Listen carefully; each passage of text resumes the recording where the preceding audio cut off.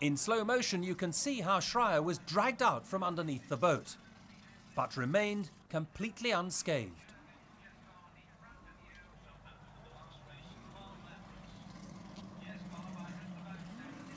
However, unscathed is hardly the word you would use to describe his boat.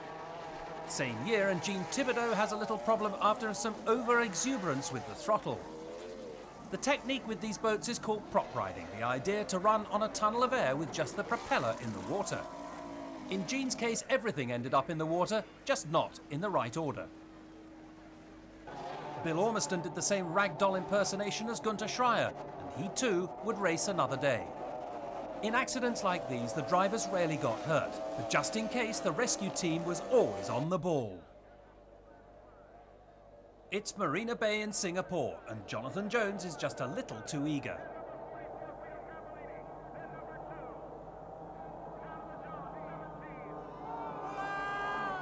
Immediately after the crash, we can hear Jones's pit crew as they shout a few words of friendly encouragement to the rescue team.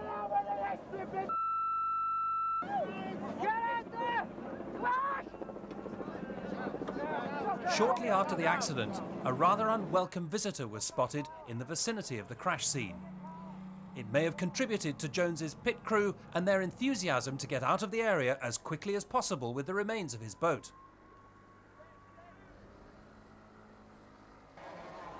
Back in America, and Jose Sesteros makes rather a mess of his boat in St. Louis. And while he lay there in the water, at least he could reflect that his boat looked better than last year's.